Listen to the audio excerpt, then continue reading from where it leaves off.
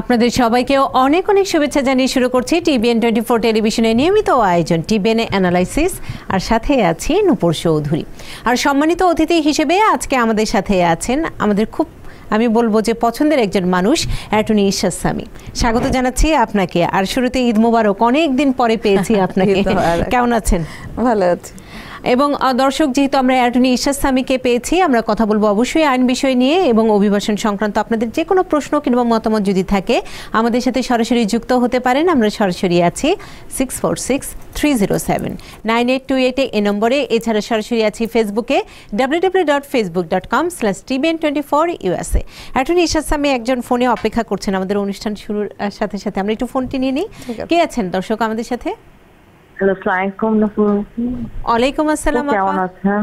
এই তো আলহামদুলিল্লাহ ভালো আছি। হ্যাঁ আপু, এখন যে আইনটা করতেছে যে ট্রাম্প প্রশাসন, তো ওই আইনে কি যারা মেডিকেল নিচ্ছেন গ্রিন কার্ডধারীরা তাদের জন্য কি গ্রিন কার্ড রিনিউ করতে এবং পরীক্ষা সিটিজেনশিপ পরীক্ষার ক্ষেত্রে কোনো সমস্যা হতে পারে? আচ্ছা, আপনার প্রশ্নটি বুঝতে পেরেছি। পাবলিক চার্জের যে বিষয়টি, নতুন যে নীতি যেটি 15 অক্টোবর থেকে কার্যকর হওয়ার কথা, সে বিষয়ে তিনি জানতে চেয়েছেন কি হবে আসলে। দেখেন, এই নীতিটা এটা কিন্তু পার্ট অফ দ্য ল ছিল আগে, কিন্তু এনফোর্স করা হয় নাই এবং পাবলিক চার্জটাকে এটাকে ভালোভাবে ডিফাইন করা হয় নাই, যেটা এখন করেছেন আমাদের নতুন অ্যাডমিনিস্ট্রেশন। সো এখন যেটা হবে যে যারা পাবলিক চার্জ, যেমন কেউ গভর্নমেন্টের কোনো ফান্ডিং, মোর দেন ওয়ান ফান্ডিং যদি 1 বছরের মধ্যে নেয় তাহলে তার উপর সেটা পাবলিক চার্জ। যেমন আপনি ওয়ান অফ নিলেন, একবার হয়তো আপনি কোনো অসুবিধায় পড়েছেন, নিয়েছেন, সেটাকে ওরা মানে অত খারাপভাবে দেখবে না, মানে কনসিডার করবে। হ্যাঁ, কনসিডার করবে। আর যেমন আপনি কন্টিনিউয়াসলি নিচ্ছেন, যখন থেকে এসছেন তখন ওরা দেখবে যে আপনি আসলে নিজের জন্য আপনি চেষ্টা করছেন না, আপনি গভর্নমেন্টের এরকম এভাবে নির্ভরশীল হয়েই থাকার মানে ইন্টেনশন আপনার, এটা পাবলিক চার্জ হয়ে থাকতে পারেন না আপনি। আগে থেকেই তারা এটা বলেছে লতে যে you should not be a public charge and public মানি।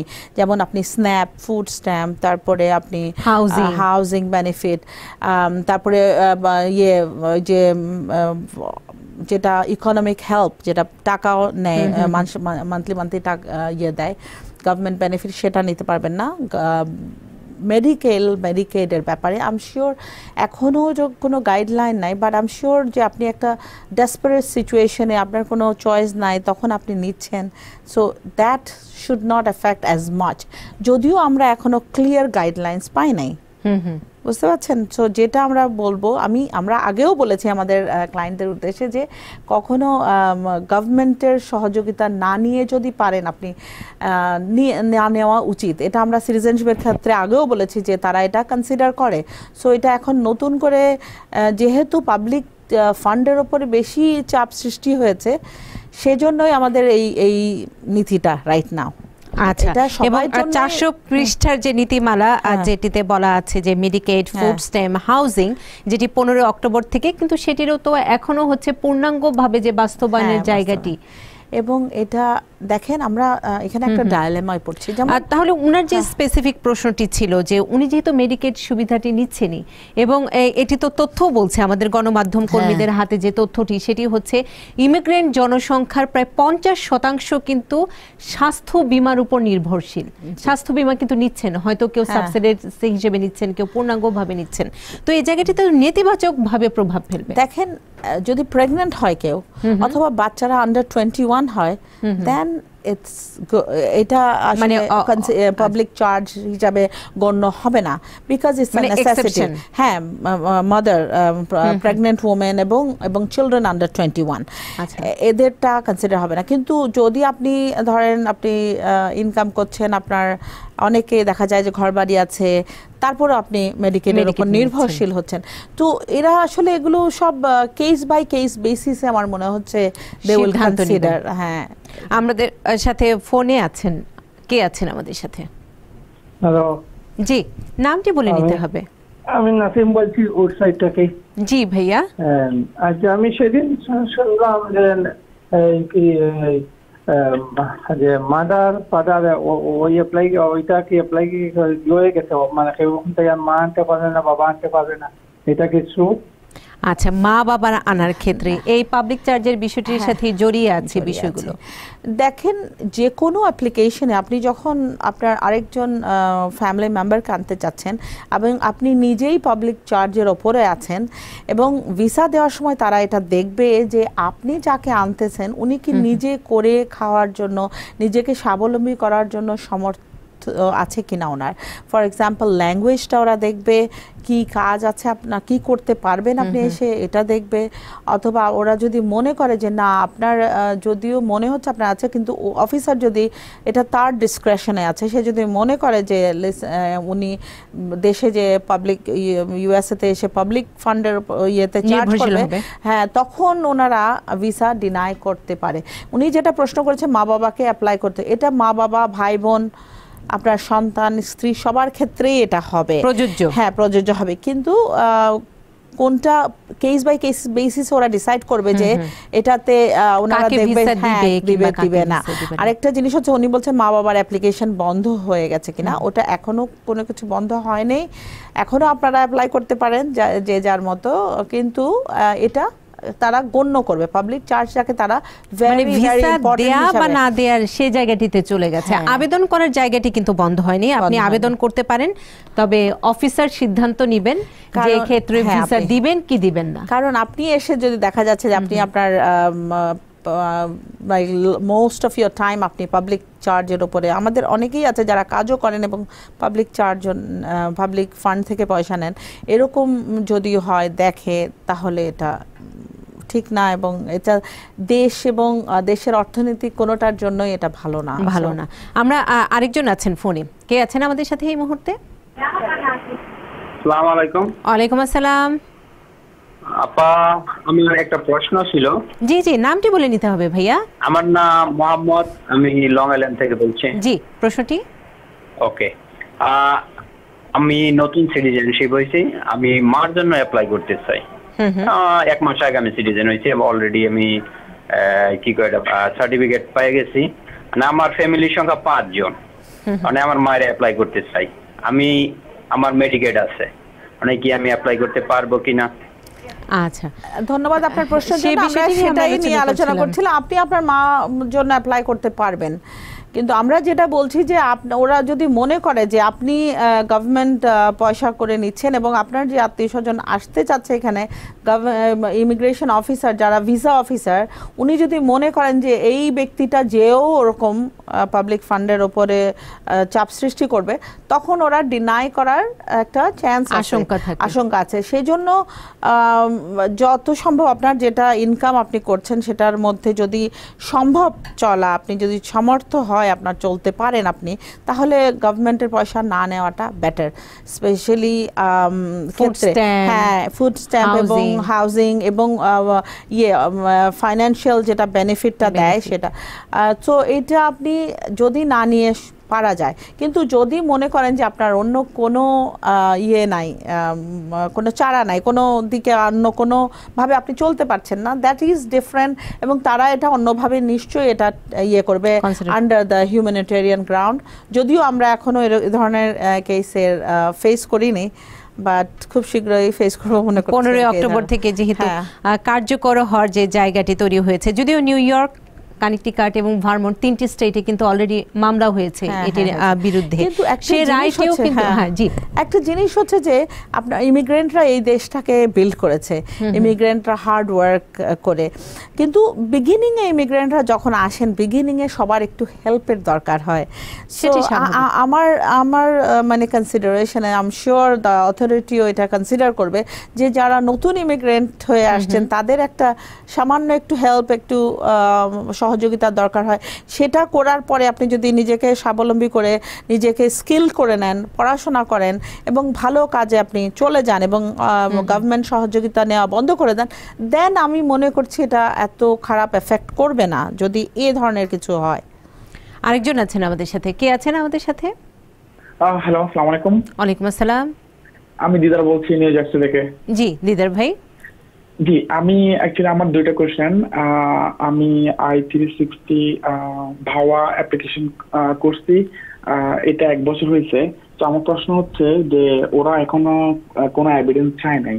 তো আমি জানি যে ওরা যদি কোনো এভিডেন্স চায় সেটা যদি আমরা টাইম মতো না দিই, কেস ওরা ডিনাই করে দেয়। তো এখন আমার কোশ্চেন হচ্ছে আমি কি ওই যে রিসিট নাম্বারটা দিয়ে যে ট্র্যাকিং করে ওইভাবে কি ওরা যে এভিডেন্স চাইলো না ওইভাবে চেক করব, বা আর কি ওয়ে আছে যে আমি চেক করতে পারি যে ওরা কিছু চাচ্ছে বা চাচ্ছে না? আর আমার সেকেন্ড কোশ্চেন হচ্ছে আমি ওয়ার্ক পারমিটের জন্য অ্যাপ্লাই করছি, সেটা অনলাইনে দেখাচ্ছে যে সেটা পাঠাইছে, কিন্তু আমি পাই নাই সেটা, ইভেন 1 মাস হয়ে গেছে। এখন এটা থেকে কোনো প্রবলেম হবে, বা আমি নেক্সট আরেকটার জন্য যদি অ্যাপ্লাই করি, তো এটা যে হারাই গেছে এটা আমার কোনো প্রবলেম হবে কিনা সেটা জানতে চাচ্ছি। ধন্যবাদ আপনার প্রশ্নের জন্য। ভাওয়া কেসগুলোতে আপাতত 2 ইয়ার্স, অ্যাপ্রক্সিমেটলি 2 ইয়ার্স আমরা দেখছি প্রসেসিং টাইম। আর আপনি যে ফোন করে বললেন যে আপনি ফোন করে যোগাযোগ করতে পারেন, চিঠির মাধ্যমে যোগাযোগ করতে পারেন। আর ফোন করলে আপনি নর্মাল যে 0800 নাম্বার, ওখানে এটা জানায় না, কিন্তু আপনার ভাওয়ার একটা ডিপার্টমেন্ট আছে, ওখানে আপনি ফোন করে আপনার আইডেন্টিফাই করলে নিজেকে আপনার কেস নাম্বার সহ, তখন ওনারা আপনাকে এটার আপডেট জানাবেন। সো আপনি ফোন করে জানতে পারেন, এটাতে কোনো অসুবিধা নাই। আরেকটা জিনিস হচ্ছে যে আপনার চিঠি আসছে কিনা এটা আপনি অনলাইনে আপনার যে রিসিট নাম্বার আছে ওটা দিয়ে চেক করতে পারেন, এবং চিঠিও লিখতে পারেন। প্লাস আপনি যে আরেকটা প্রশ্ন যে আপনার 1 মাস হয়ে গেছে আপনি ওয়ার্ক অথরাইজেশন কার্ডটা পাননি, অবশ্যই আপনি USCIS এর সাথে যোগাযোগ করেন, ফোন করেন তাদেরকে, তারা আপনাকে জানাবে এই কার্ডটা কি তাদের USCIS এর অফিসে এটা কি ফেরত গেছে কিনা, আপনি ওখান থেকে জেনে নিতে পারবেন। যদি ফেরত যায় তাহলে আপনি অ্যাপ্লাই করতে পারেন, তারা ওই কার্ডটা আপনাকে পাঠিয়ে দিবে। আবার আরেকজন আছেন আমাদের সাথে ফোনে, কে আছেন ফোনে আমাদের সাথে এই মুহূর্তে? হ্যালো, আসসালামু আলাইকুম। ওয়ালাইকুম আসসালাম। আমি হক বলছি ম্যানহাটন থেকে।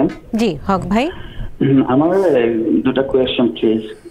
আমার এক ফ্রেন্ড এই দেশে আসে 2014-এ ওই স্পাউস ভিসায়, কন্ডিশনাল ভিসায় আসার পরে ওর একটা বেবি আছে এই দেশে, কিন্তু 2 বছর ওভার আগেই ফ্যামিলিতে কোনো হ্যাপেন্ডের কারণে ওনার ওয়াইফ ওনাকে কোনো হেল্প করে নাই কন্ডিশন রিমুভ করার জন্য। পরে এক পর্যায়ে গ্রিন কার্ড এক্সপায়ার হয়ে যায়। পরে ওনার বেবিকে দেখে হার্টশিপ অ্যাপ্লাই করেছিল।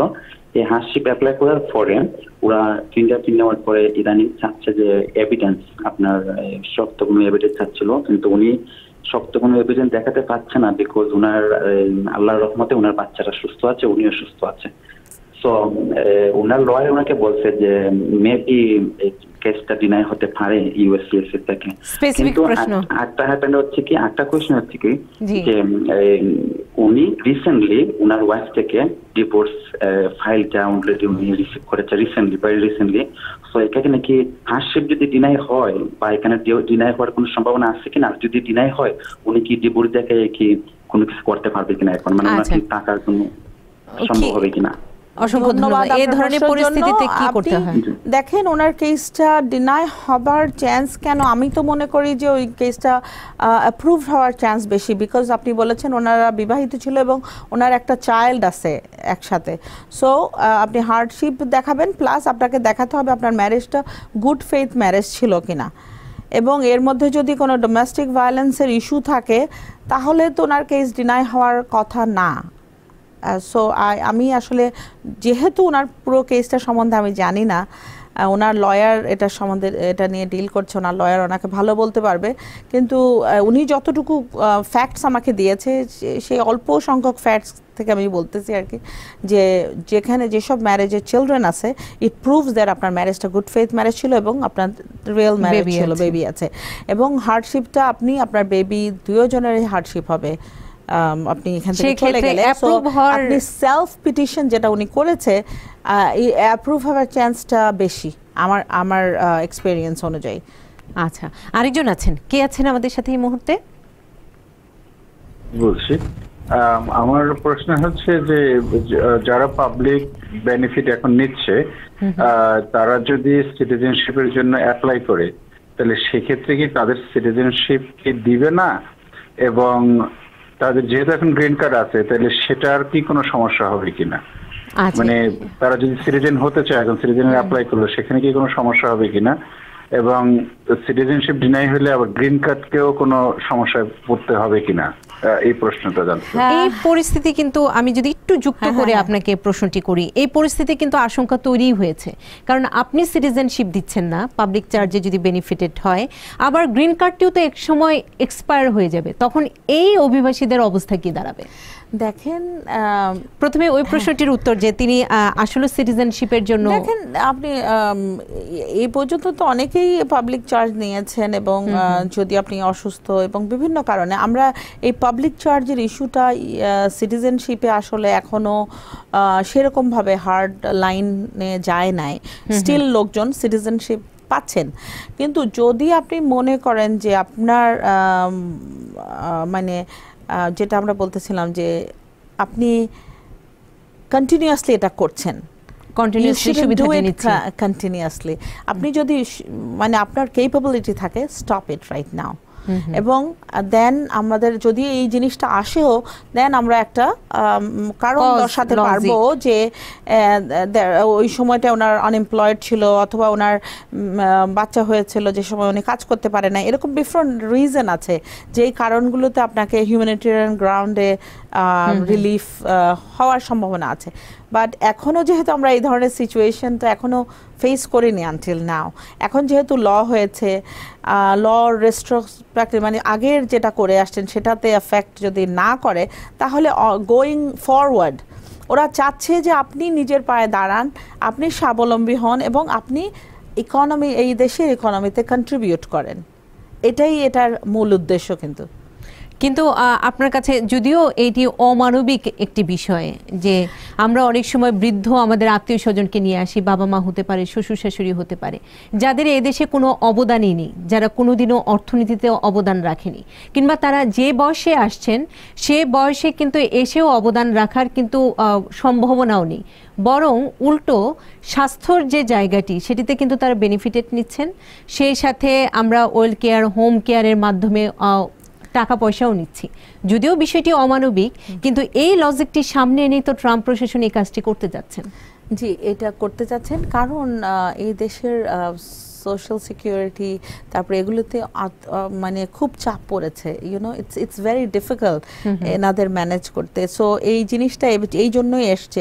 কিন্তু যেটা আমি বলছি, এটা আমার যতটুকু এক্সপিরিয়েন্স, এটা কেস বাই কেস বেসিসে তারা ডিসাইড সিদ্ধান্ত নেবে। যেমন কেউ একদম ওল্ড প্যারেন্টস এবং ওনার কোনো কিছু করার কোনো সামর্থ্য নেই, এবং ওনার কেউ নাই, এবং অথবা ওনার সন্তানরা ওনাকে লুক আফটার করছে না।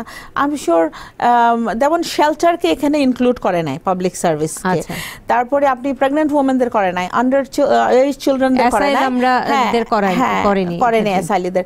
তো এরকম অনেক কিছুই হয়তো আসবে। এর মধ্যে আমার মনে হচ্ছে যে অ্যাডাল্ট প্যারেন্টসরাও আন্ডার এজ চিলড্রেনদের মতো হয়তো গণনা করতে পারে। I am not to sure yet, এখনো we are yet two C what's going to happen. অপেক্ষা করতে হবে এই বিষয়ে বিস্তারিত। আরেকজন আছেন ফোনে আমাদের সাথে, কে আছেন আমাদের সাথে? হ্যালো, আসসালামু আলাইকুম। ওয়ালাইকুম আসসালাম। আমার দুটো প্রশ্ন। জি জি। প্রথম প্রশ্ন হচ্ছে যে আমি 2011 সালে আমার ভাই বোনের জন্য অ্যাপ্লাই করছি। তো প্রশ্ন হচ্ছে যে এটা কত সময় লাগবে। আর সেকেন্ড প্রশ্ন হচ্ছে যে আমি আসলে 2013 সাল থেকে সিটি বাসে থাকি, যদি সিটি বাসাটা আমার নামে না আমার ওয়াইফের নামে, বাট এটার রেন্ট পে করি আমি, যার কারণে আমার ওয়াইফ কোনো জব করাটা এজ হাউস ওয়াইফ। তো এখন আমার প্রশ্ন যে আমি যে সিটি বাসে থাকি, আর আমি কিন্তু ফুড স্ট্যাম্প বা অন্য কোনো সুবিধা নিচ্ছি, শুধু অনলি মেডিকেল আছে আমার, কিন্তু তাতে করে যে আমার ভাই বোন আসার সময় এতে কোনো সমস্যা পড়বে কিনা আমি যে সিটি বাসে থাকি। আচ্ছা, প্রথমত তার প্রশ্ন ছিল 2011 সালের আবেদন কতদিন লাগবে? এখন মার্চ 2007 এর অ্যাপ্লিকেশন চলছে, ওনার একটু বেশ কিছুদিন সময় লাগবে। আরেকটা জিনিস বলছে, ওনার ওয়াইফের নামে সিটির বাসাটা, সো ওই হাউজিং বেনিফিট অ্যাকচুয়ালি ওয়াইফ নিচ্ছে। কে পে করছে? উনি পে করছে, বাট উনি ওয়াইফের on behalf of his wife he is paying. So এই বেনিফিট অ্যাকচুয়ালি উনি নিচ্ছেন এবং ওনাকে এফেক্ট করবে। আচ্ছা, তো ভাই বোনের আবেদনের ক্ষেত্রে, ওনার ভাই বোনের আবেদনের ক্ষেত্রে যেহেতু ওনার নামে না সিটির বাসাটা, বেনিফিটটা অ্যাকচুয়ালি উনি নিচ্ছে না, ওনার স্পাউস হিসাবে উনি থাকছেন ওই বাসায়। সো ওইটা হচ্ছে লিংক থ্রু লাইক উনি হচ্ছে ওয়াইফের ডিপেন্ডেন্ট এখানে। তো এখন দেখতে হবে ওয়াইফ কি অসুস্থ কিনা, ওয়াইফের অন্য কোনো কারণ আছে কিনা, ওয়াইফ কাজ করতে পারেন কিনা, অল দিস জায়গাটি হবে। আমরা আরেকটি প্রশ্ন নিয়ে নিই। হ্যাঁ অবশ্যই। আমরা আরেকটি প্রশ্ন নিয়ে তারপরে একটা বিরতিতে যেতে হবে। কে আছেন আমাদের সাথে? ফোনে কে আছেন? হ্যালো, জি, নামটি বলে নিতে হবে। আমি মোহাম্মদ কামাল হোসেন জামাইকে থেকে বলছিলাম। জি কামাল ভাই। হ্যালো, জি আপনার প্রশ্নটি করুন, আমরা শুনতে পাচ্ছি। হ্যাঁ, আমার দুইটা প্রশ্ন। আমার প্রথম প্রশ্ন হলো, আমার গ্রিন কার্ডে রেসিডেন্ট সিন্স 5/31/15 লেখা আছে, তা আমি সিটিজেনের জন্য কবে অ্যাপ্লাই করতে পারবো? আচ্ছা, আর দ্বিতীয় প্রশ্ন?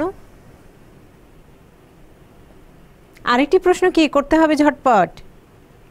আচ্ছা, আমরা আরেকটা প্রশ্ন যে মেডিকেটটা যে বলতেছে, তো ওটাতে আমি 25 বছরে দেশে, কিন্তু আমি কোনো বেনিফিট নেই, আমি অসুস্থ মানুষ, আমি মেডিকেট নিছি, তো ওটা কি এফেক্ট করবে কিনা?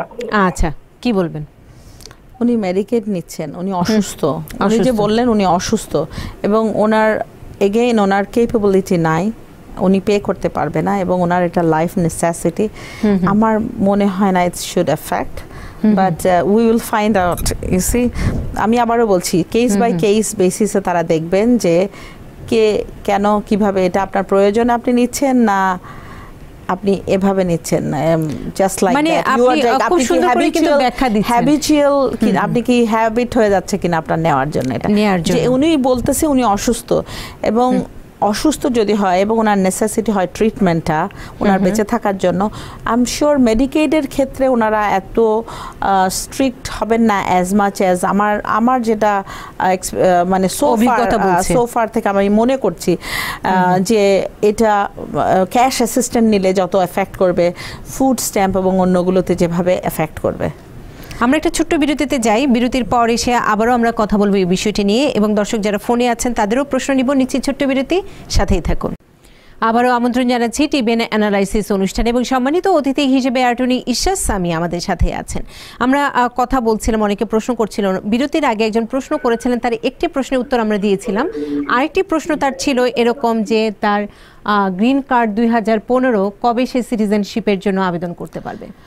উনি 4 বছর 9 মাস পরে, যদি উনি স্পাউস ভিসায় না আসে এবং ওনার স্পাউস ইউএস সিটিজেন না হন, যদি সিটিজেন হন তাহলে 2 ইয়ার্স 9 মান্থস পরে পারবে, আর যদি এটা না হয় তাহলে 4 ইয়ার্স 9 মান্থস।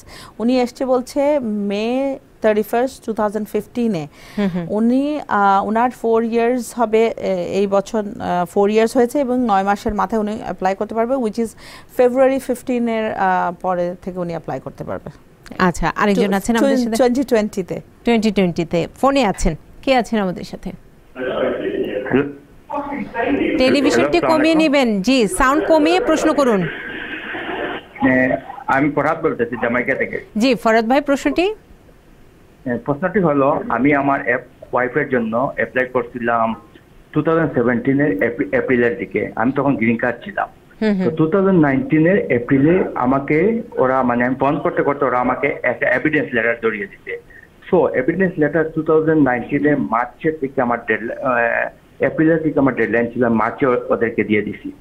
এখনো আমি এখনো পর্যন্ত আমি যখন ইউএসসিএসকে সেটাতে ঢুকি তখন এখন স্টিল আমাকে দেখাইতেছে মানে request for the evidence letter. তো আমি বুঝতে পারিনি এত লেট কেন হইতেছে আমার ওইটার জন্য, আর আমি সিটিজেন অলসো এখন। হ্যাঁ, ধন্যবাদ আপনার প্রশ্নের জন্য। আপনি সিটিজেন হওয়ার সাথে সাথেই আপনাকে ইউএসসিআইএসকে ইনফর্ম করা উচিত ছিল এই কেসে, এবং তাদের কাছে আপনার স্ট্যাটাসটা ওনাদেরকে জানানো উচিত ছিল এবং আপনার কেসকে আপডেট করার জন্য। সো আপনার এতদিন বসে থাকার কথা না। আরেকটা যে আপনি ফার্দার এভিডেন্স রিকোয়েস্টেডের যে লেটারটা আপনি পেয়েছেন সেটা আনসার করেছেন, তারপরেও এটা কেন দেখাচ্ছে? হয়তো ইউএসসিআইএস আপনার এটা আপডেট করে নাই ওয়েবসাইট, আর আপনি এটা কনফার্ম হওয়ার জন্য ওনাদের কাছে কল করেন, চিঠি লেখেন অথবা ইমেল করেন। আমার ইয়ে হচ্ছে যে আপনি কল করেন এবং আর্লি মর্নিং এবং লেট ইভিনিং এ কল করলে আপনি তাড়াতাড়ি ইউএসসিআইএস পাবেন। আরেকজন আছেন, কে আছেন আমাদের সাথে ফোনে? কে আছেন? হ্যালো, জি, নামটি বলে প্রশ্ন করতে হবে। হ্যাঁ, নুপুর আপা। জি, আমি মিশিগান থেকে বলছি, শাহরিয়ার সোন। জি ভাইয়া, আসলে আমার দুইটা প্রশ্ন। আমি 2009-এ আমি সিটিজেনশিপ পাইছি, বুঝছেন? আচ্ছা। তো 2011-এ এবং 2012-এ আমার ভাই বোনের জন্য, বড় ছোট ভাই আর ছোট বোনের জন্য আমি অ্যাপ্লাই করছি।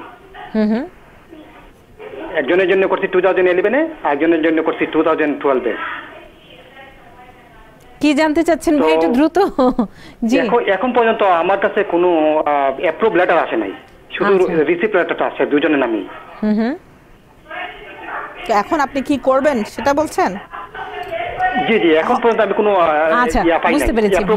জি, ওকে। ইশাতাপা, ওনার হচ্ছে যে এখন উনি অবশ্যই ইউএসসিআইএস এর সাথে যোগাযোগ করবে, ওই রিসিপ্ট নাম্বারটা দিয়ে উনি ফোন করতে পারে। চিঠি লেখাটা বেটার। আর উনি এর মধ্যে যদি কোনো অ্যাড্রেস চেঞ্জ করে থাকে সেটাকে ইনফর্ম করেছে কিনা ইউএসসিআইএসকে।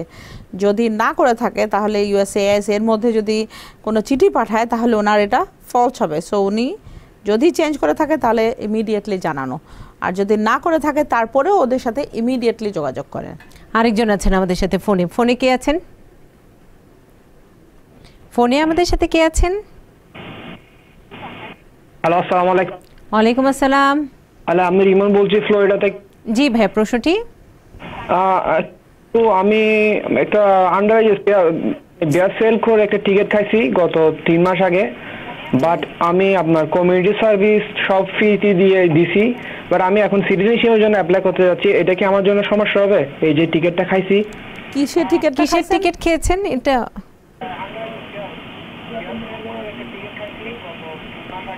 দেখেন, ওনার অ্যাকচুয়ালি আমি পাবলিকলি ওনার ডিটেলসটা জিজ্ঞেস করতে চাচ্ছি না। এখন ডিপেন্ড করে এটা কি জিনিস, এটা কি violation. If it's a violation it shouldn't affect, but if it's a misdemeanor or other thing it will affect.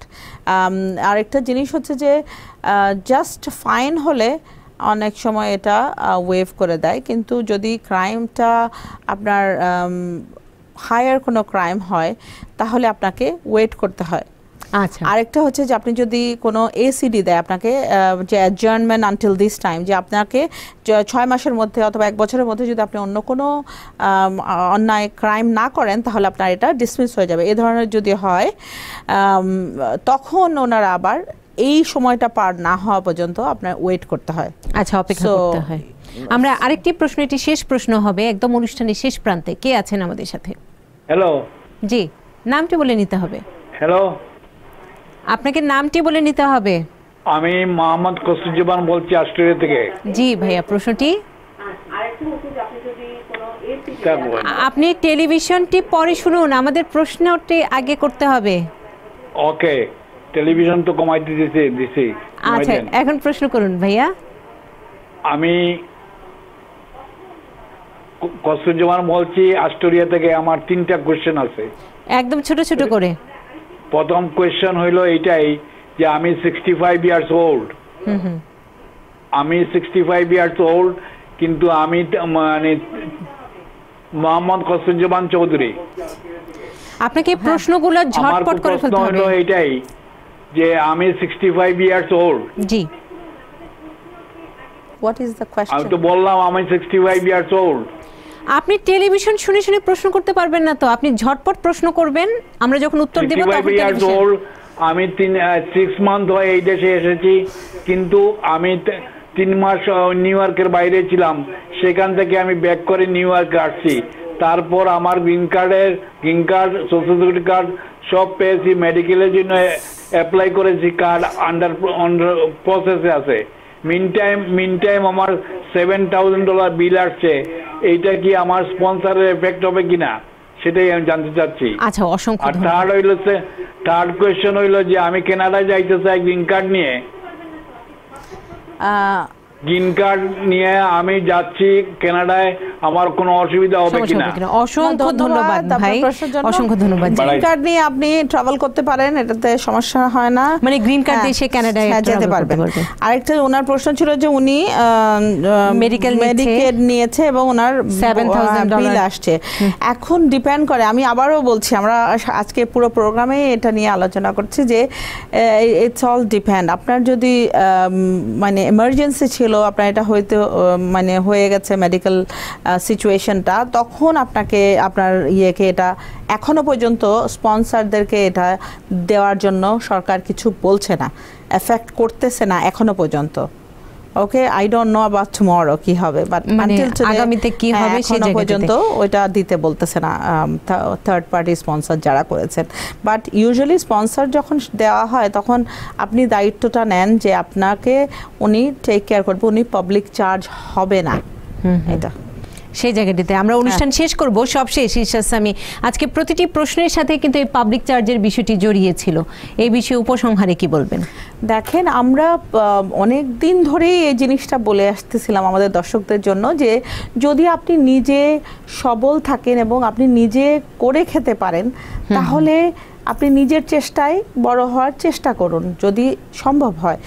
Public charge না নেওয়া সবার জন্য এটা ভালো, আনলেস যারা খুব প্রয়োজন, যাদের কোনো ওয়ে নাই, তাদের জন্য এই জিনিসটা পাবলিক চার্জ যদি তারা হয়, দ্যাটস আন্ডারস্ট্যান্ডেবল। কিন্তু আপনি সবল হয়ে আপনি কাজ করছেন, আপনি করতে পাচ্ছেন, তারপরেও আপনি এটা নিচ্ছেন, আপনার ঘর বাড়ি আছে, তারপরেও অনেকে মেডিকেড নিচ্ছে। আমাদের কাছে এই ধরনের কেস আসছে যারা হাউস ওনার্স, তাদের অধিক হাউস আছে, বাট তারা সামহাও ওনারা মেডিকেড নিচ্ছেন এবং ডিফারেন্ট সিচুয়েশন ক্রিয়েট করে এগুলো নিচ্ছেন। মেডিকেড এখন কিন্তু খুব শক্তভাবে ধরতেছে এবং সবাইকে, এই ধরনের কেস যদি কারো হয়, মেডিকেডের এই মানিটা তারা নিচ্ছে। এবং এমনও কেস আছে যে আপনার ওই বাড়ি ঘরগুলোকে নিলাম করেও তারা পয়সাটা নিয়ে নিতে পারে, মানে একদম পেনাল্টি, ইন্টারেস্ট সহ সবকিছু সহ। অসংখ্য ধন্যবাদ ইশাসামি। সেই সাথে দর্শকদের একটি কথাই সবসময় বলতে চাই, এ দেশটি অনেক সুন্দর, এদেশের আইন কানুন অনেক সুন্দর। আইন কানুন মেনে চলে যদি আমাদের যতটুকু আমাদের প্রাপ্য সেটুকুই নেওয়া উচিত। শুধু শুধু বাড়তি যদি আমরা গভর্নমেন্টের উপর চাপ সৃষ্টি করি, সেটি কিন্তু রিটার্ন আসে অন্যভাবে। সবাই অনেক ভালো থাকবেন, দেখা হবে আগামীকাল ঠিক একই সময়ে।